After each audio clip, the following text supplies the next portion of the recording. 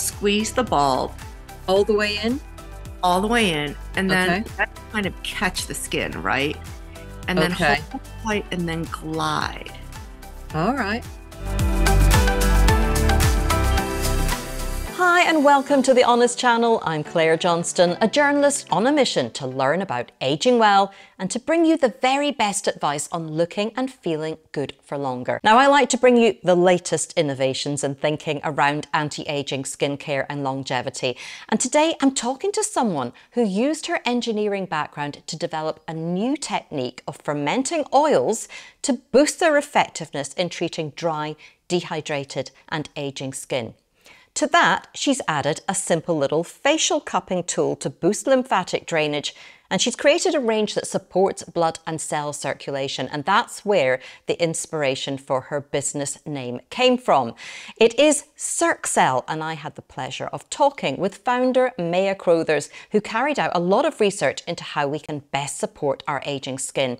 And in the description, I've included some links to the research she references in our discussion, along with a link to the Circcell site and a discount code, so you can check that out below. On this channel, I interview doctors, scientists, specialists and skincare founders who bring us unique expertise and insight around skincare and longevity. And I want to take the opportunity as well to say they do not pay me to appear.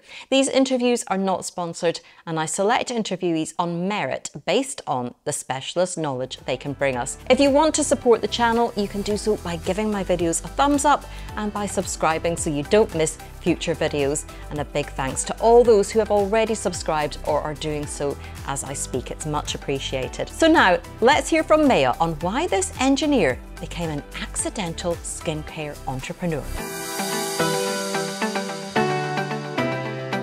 Maya, it's lovely to meet you. Where am I speaking to you today? Where are you calling from? So nice to meet you as well. I'm in Aspen, Colorado. Oh, wow. I mean, that's the place to be in winter. What's it like in summer? It's just beautiful. I mean, truly, every day is a gift. And there's lots of hiking and bike riding and paddle boarding. And it's literally a playground for grown-ups because it's an, sort of an outdoor heaven. Yeah.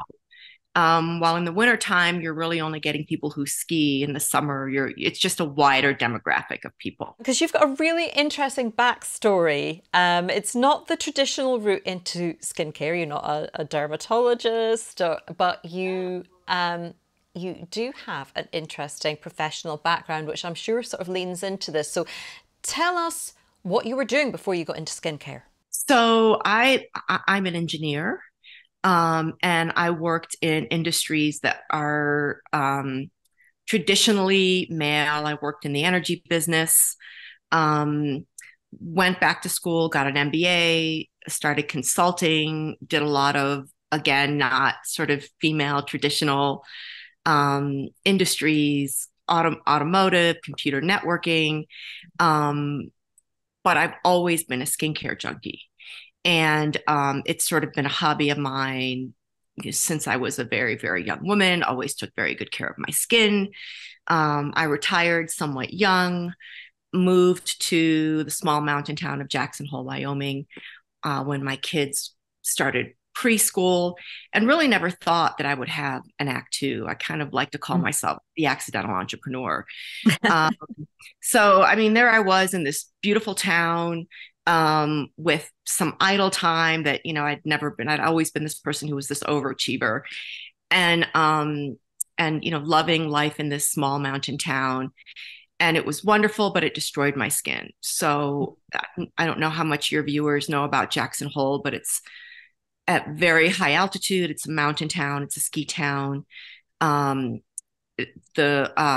climate is very, very dry, desert dry. We're outside all the time for 8 or 9 hours at a time, skiing, hiking.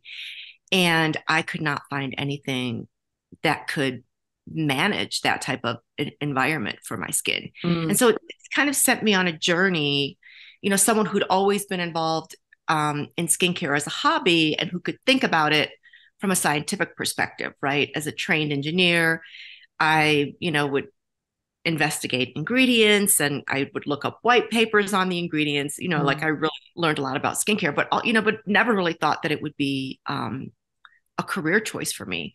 So what started off as kind of a search to figure out how to have beautiful skin in this extreme environment turned into a bit of a hobby, turned into a product.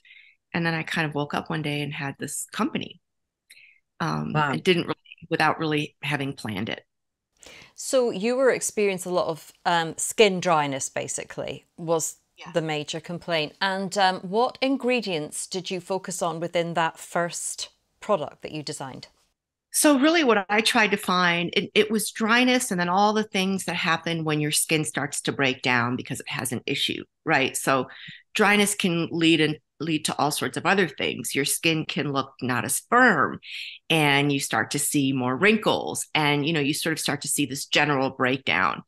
And so I wanted to find ingredients that were powerful enough to stand up to this environment, kind of keep your skin looking healthy and beautiful, but didn't necessarily feel like a straitjacket on my skin, right? Like some of the things I was doing just for my skin to feel relief, as I was using like Aquaphor or like petroleum jelly. I was putting it on my skin. I would go to my pantry and pour olive oil in my hand and put that on my skin. I thought, well, surely there has to be something a little more scientific, a little more elegant. And so it's a hard question to answer, to just talk about one particular ingredient. So there are lots of interesting, innovative ingredients we use to help the skin. So there are 3 ways to hydrate your skin. You can push moisture into the skin from the external environment. And that would be using a class of ingredient called humectants.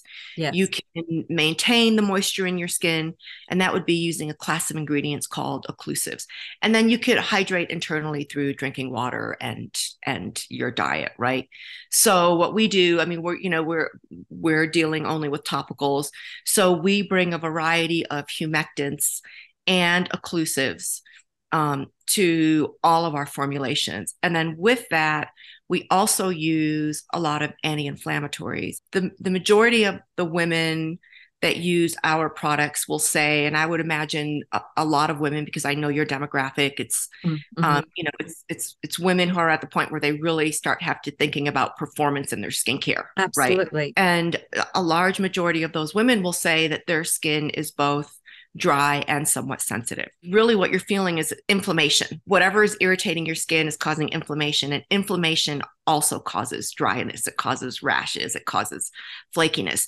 So we also include anti-inflammatories along with humectants and occlusives because you want to soothe the skin. So really it's more than just finding one moisturizer, right? And then even in the world of humectants, there are many different types of humectants at different molecular sizes, because depending on the molecular size of the humectant, it will penetrate more deeply. And there are different layers of the dermis, and you want to hydrate them all. And so in some cases you want to really, you want different molecular sizes, so you're hydrating throughout the entire dermis. And so we really try to look at this situation, at least the dryness issue, holistically. And we're not just throwing in one ingredient, we're throwing in several. We're also looking at inflammation, and we're trying to tackle it that way. And can you give me some examples of your favorite humectants, favorite occlusives within those products, and the favorite anti-inflammatories, the ones that are repeating throughout the range? So one of my favorite, and there are a lot of humectants and they're all good, and we use a lot of them. So I'm not saying this is the only one that you should use, but one of my favorites is Salperine 8. Salperine 8 is a natural ingredient. It's sourced from succulents. If you know anything about gardening, succulents are, and if anyone who's watching, Google succulents. My husband edits these videos, and his ears will have pricked up now as he's doing the work. Perfect. So succulents are these almost impossibly green. They're almost comically green. When you see them, you're like, is that a real plant or is that a fake plant? Beautiful plants that grow in the driest corners of the planet. So literally they grow in the desert where there's very, very little moisture. And the reason they stay green is because of this innate substance they have, Salperine 8. And what Salperine 8 is so good at is pulling whatever tiny amount of moisture out of the air and driving it into the plant. So it's one of the most powerful humectants, and it's clean and natural. Mm. So that's my favorite humectant. As far as occlusives are concerned, again, we look to naturals, and we're not a purely natural line. We use a lot of professional grade ingredients as well. Mm-hmm. But we do find that in many cases, natural ingredients perform better than, you know, something that you could synthesize, um, something that you can synthesize in a lab. But for occlusives, I love shea butter. I love essential oils. So and in some cases, the oils that we use will ferment the oil, and it's a natural clean fermentation process, no harmful byproducts, and it changes the oil on a molecular level so that it's more supportive to the cellular membrane. The cellular membrane is important for circulation of the cell. And so this fermentation process does two or three things that are really, really important. So they're essential oils, they're natural, but we use this natural process to sort of supercharge them. And then in terms of anti-inflammatories, we use so many. Again, they tend to be more natural. Lavender, chamomile. One of my favorites is Gorgonian extract. It's a marine source, so from the ocean, anti-inflammatory, and it's just remarkable in topically soothing the skin. And then, and then we also have to talk about antioxidants as well. And the nice thing about the natural ingredients is that they tend to do double duty as antioxidants as well. Well, I'll tell you what, firstly, when you mentioned about the cell circularity there, is there some significance to the name of your business, Circcell? Circcell is a hybrid of circle and cellular. So circle denoting whole and balanced, right? So we believe in the power of naturals, and we don't want to do harm to the universe, and we don't want to do harm to our bodies. So that's the circ part of Circcell. And then the cell part, cellular, is really denoting kind of the scientific part as well. So I'm an engineer. I believe in science. So we also believe in finding really powerful scientific ingredients, the types that you would find in a doctor's brand, and we combine them both and we deliver them in a very clean and natural way. There's a bit of a double entendre because the circ part in circle also, in a sense, stands for circulation. So right. We believe that healthy circulation, healthy blood flow, healthy lymphatic drainage is also the key to healthy, beautiful skin as well. Yeah, it makes sense.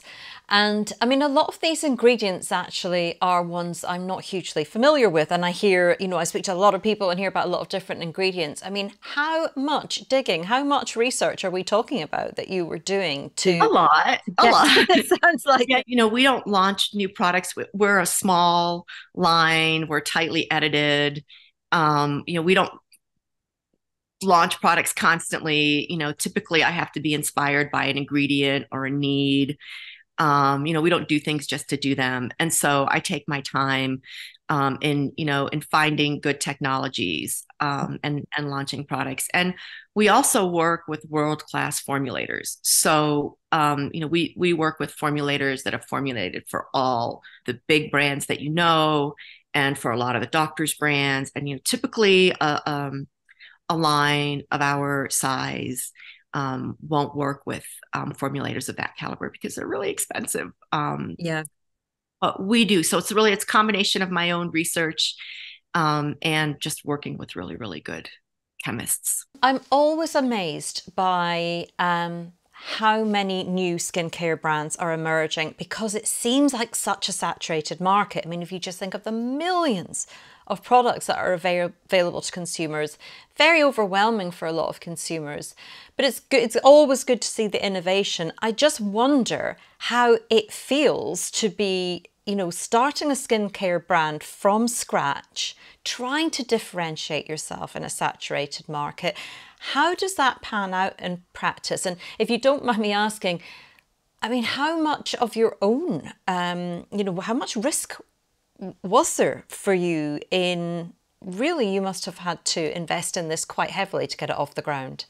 Well, I sort of am this accidental entrepreneur. I Mm, didn't start out thinking, okay, well, I'm going to launch this line and I need 17 products. And mm, I mean, it started off with one product. And then, maybe a year later, we launched another product. And really it's been kind of homegrown. And we don't have a lot of, and the investors that we do have are minority investors. I mean, I sort of am the majority shareholder, so I don't have a lot of pressure to grow very quickly. And mm. so I'm able to sort of manage it.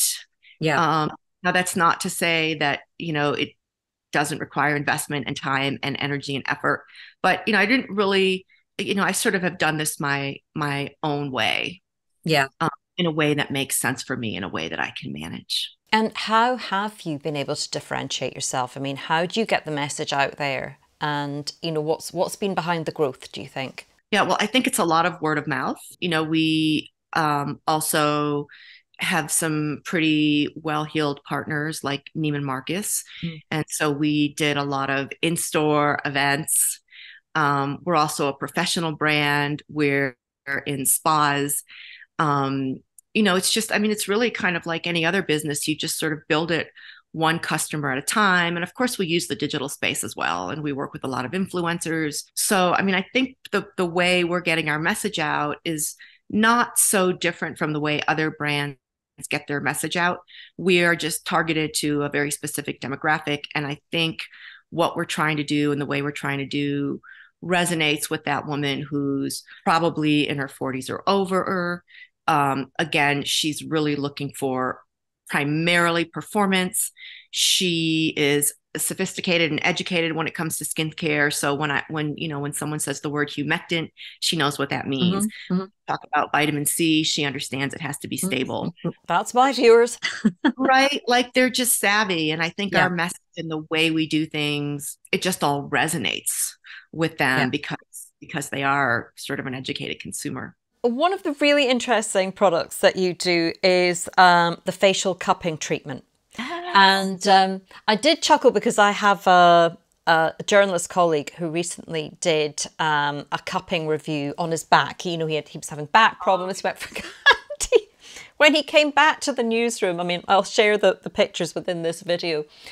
His back was covered in the most enormous welts. I mean, it looked painful. He said it wasn't that painful, but they hung around for a long time. So that's always what we associate with cupping treatments, is that it's going to leave you with marks. And so when I saw facial cupping, I thought, well, that's interesting.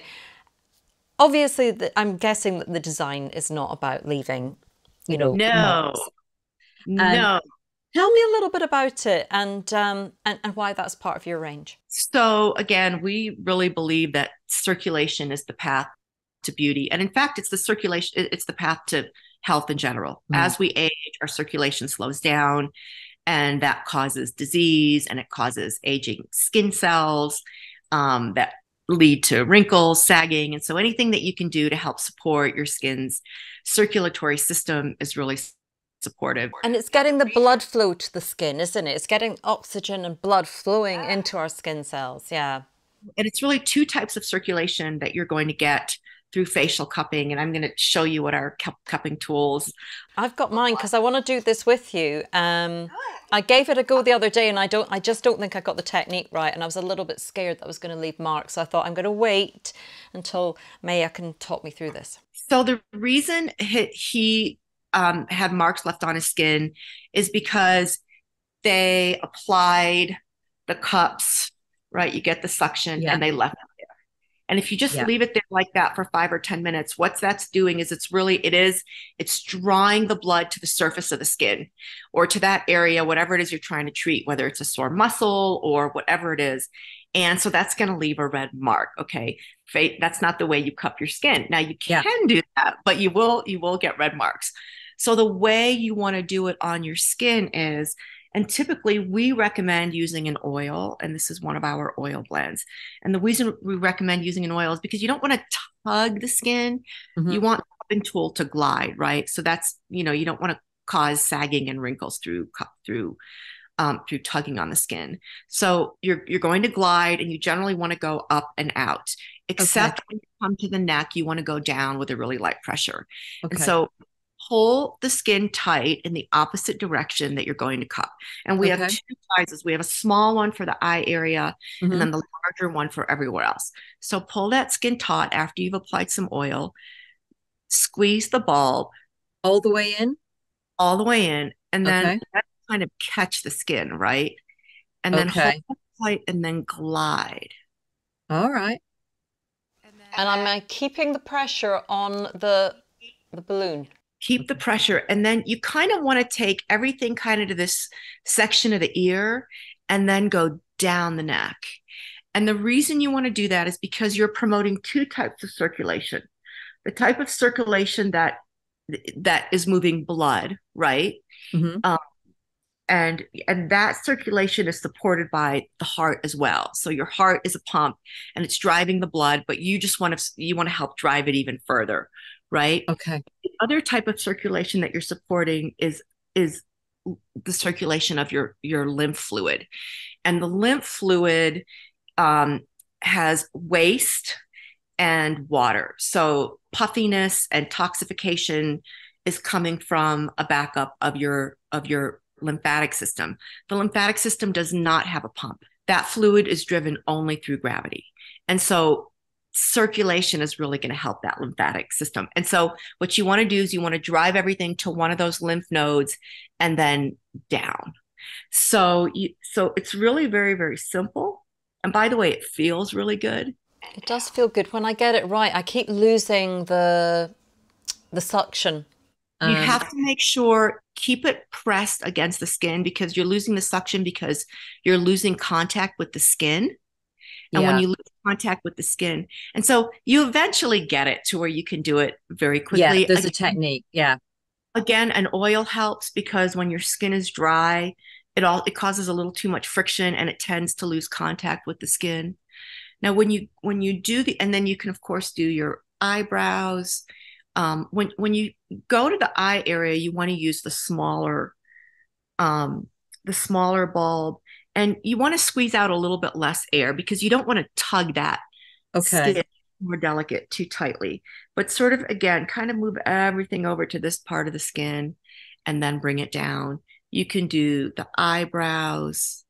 And there's really no wrong way to do it. Bring the blood to the surface, but you're not tugging on the skin as much, again, around that eye area. But don't hold it there for too long because you will get one of those telltale welts. Okay. Um, Now, when you get to the neck area, you always want to go down. And the reason is because, again, you're supporting that lymphatic drainage.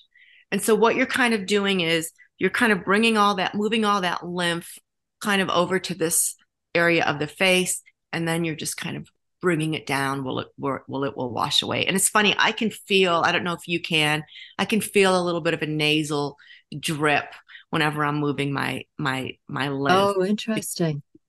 The fluid is moving. So quite good around the sinuses then.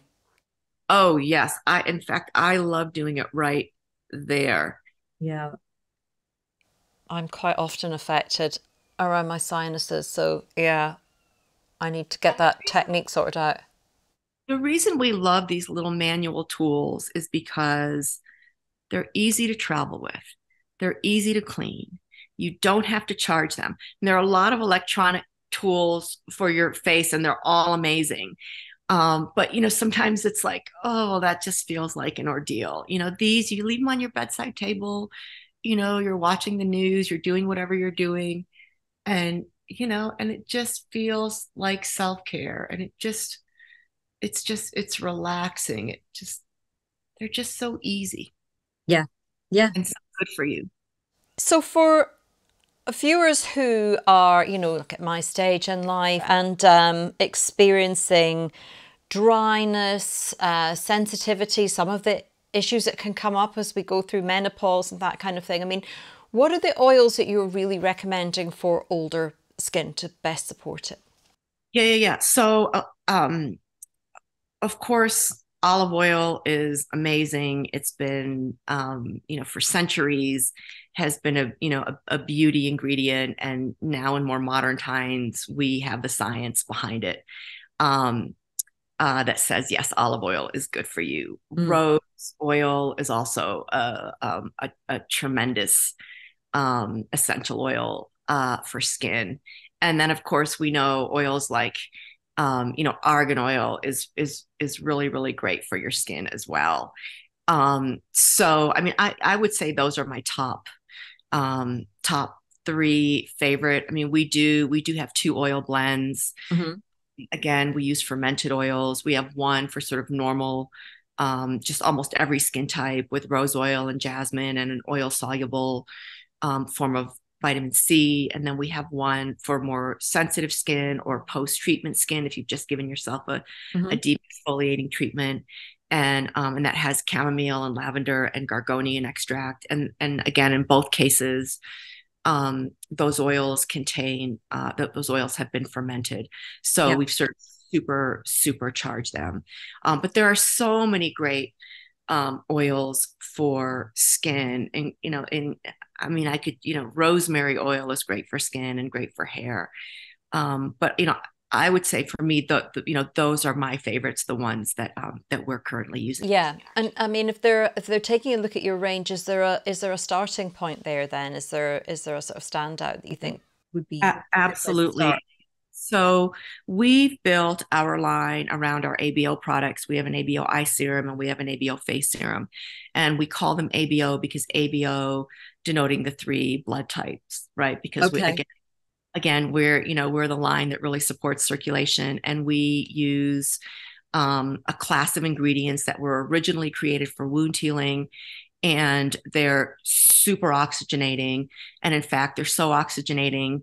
I've never tried this, but the literature says if you were to fall into a vat of this ingredient, you could breathe. That's how oxygenating it is. And so what Wow. what these ingredients do is, again, they were originally created for medical, and we've used this technology, for skincare. They were originally created to topically support wound healing. There are three phases to wound healing. None of them happen in the absence of oxygen. Hmm. And really what that means when you say oxygen, it means supporting circulation. Hmm. So these are super powerful um, products. It's a serum. It's lightweight. It's easy to incorporate into any skincare line. And there probably isn't anything else in your line that you're using that's doing the same thing. So that's kind of everything in Would you our line. use that as a moisturizer? I mean, at what point in a skincare routine would you use that kind of product? So cleanse, Hmm. um, and then use an essence or a toner. Hmm. And then you would use this. And it does have salprine 8 in it. So it does Okay. hydrate dramatically as well. Um, and then there are other things that you would want to use. Vitamin C, we have a vitamin C product. We talked a little bit earlier about how important stability is with vitamin C. So Yeah. we package them like this in individual use ampoules. So it's always fresh and pure. It's never exposed to light or air. The ampoule is biodegradable. So you're not harming the environment by using this extra packaging. It's three forms of vitamin C. It also has vitamin E, which your They viewer work well understands. together. Yeah. It also has biopeptides. So it's just a very, very smart vitamin C formulation, easy to travel with. But you would start with this right after using your essence or your toner. So we would say this is a great place to start Hmm. with Circcell. It's our gateway product. Yeah. Um, I am interested in knowing your skincare routine. What do you use day to day, sort of morning and night? Yeah. So I start off in the day with our geothermal clay cleanser, which is half geothermal clay, geothermal Arctic clay. The other half is a cocktail of oils.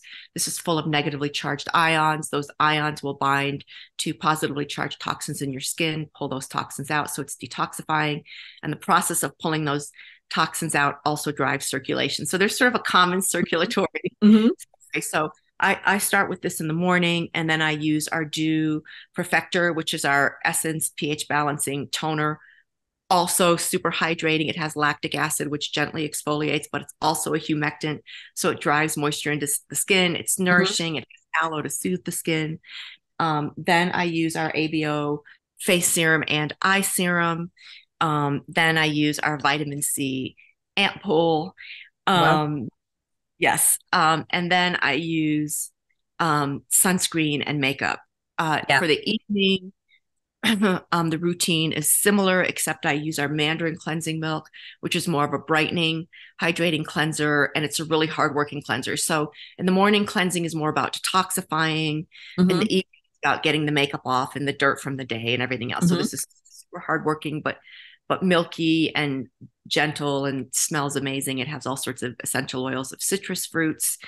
And then I use the ABO serums as well, but instead of the vitamin C, which I only use during the day, I use our Creme R3, which is kind of our night cream, um, that has all sorts of amazing high tech and low tech ingredients, and is soothing for the skin. And then whenever I feel like I need it, I use our Oh, Insight Collagen eye masks. gel patches. So there's a dry chamber and a fluid chamber, and we keep them separate because this substance is a live 3D matrix of freeze-dried collagen. And so if we added the fluid, it would denature the collagen. So the collagen molecule is a lot like the vitamin C molecule. It's very hard to keep stable. And if you Hmm. put it in that formulation, it will denature it. So a lot of the collagen formulations on the market that come in a lotion or anything that's wet, the collagen is dead. So it's live, it's in a dormant state. You push on this chamber really hard, it Hmm. releases the fluid, activates the collagen, and these are really just amazing and so good for puffiness and wrinkles and firming. And so I use these about once a week, or before a red carpet event, or if I Hmm. had one too many martinis the night before. I mean, that's kind of my general routine. Yeah. Side of the line, I use Retin-A, and we haven't. Well, I was going to ask, that was the very next thing I was going to ask. I noticed the absence of retinoids there, and that's interesting that you use Retin-A. So with having done your research, why would you still include that within your routine? Retinoids, retinols are great for skin. You're crazy. If you're a skincare junkie like I am, you're crazy to not use it. The reason we haven't launched anything is because I don't think I can make anything better than Retin-A. And Yeah. that's what we tell our clients to use. And there are millions of great um, vitamin A products, but if I can't do it better or do it in some unique, interesting way or bring something special to it, I don't want to do it. I don't want to just, be like everybody else. And, so Yeah. even when you think about oils, like oils, they're low tech, they're easy to do. The only reason I launched oils was because I found this fermentation process that no one else was doing. And so I thought, well, I can deliver an oil product in a way, in a new, fresh, technologically advanced way that isn't being done. So yes, I highly recommend retinoids. You use Retin-A daily. I don't use it daily, and I have very Okay. tough skin. I have Mediterranean skin, but Hmm. if I use it daily, and it's probably because I live in these parts of the world where it's dry and we're at high altitude, and I'm outside all the time. And if I use it every day, it's just a little too much for my skin. So I use it every other day, sometimes every third day. And when I do use it, I'll put one of our oils on top. I find that Yeah. that cuts the redness. I don't mix them together. I put the Retin-A on first, and then I'll put the oil on top.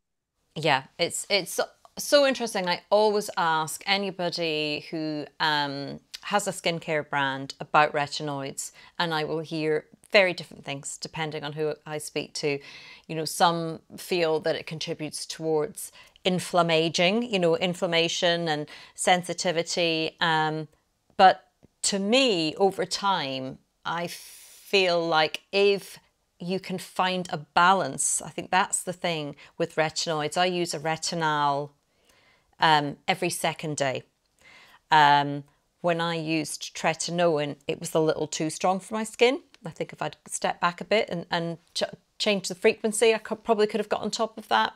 But I just think it's the messaging around it. I think that people think they have to go full strength every day, and that's what can cause the issues. Whereas for some of us, we need to take a little foot off the gas and dial it down a little, and we can still make it work within our routine.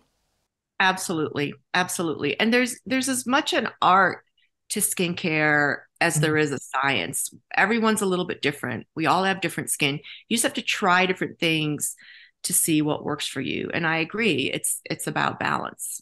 Yeah. You shouldn't overdo anything. Just like you shouldn't exfoliation is good for your skin, but you don't want to over exfoliate. Well, Maya, I really appreciate your time. Your skin looks great. So I'm taking notes. You have beautiful skin too. You're glowing. Oh, thank you. I'm probably glowing due to the lighting, to be fair. But thank you so much. I really enjoyed it. And it's great to speak with another kind of ingredient junkie who really kind of gets it.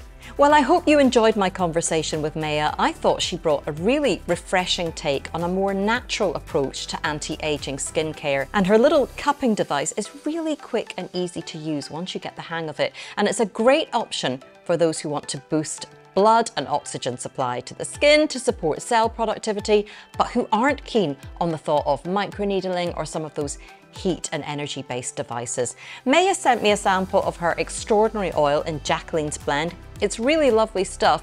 You can smell the jasmine and the essential oils in it, but it didn't cause me any irritation. I haven't tried her ABO serums, but they do look so interesting. So if you have tried any Circcell products, do let us know in the comments, because it's always so helpful to hear about your different experiences.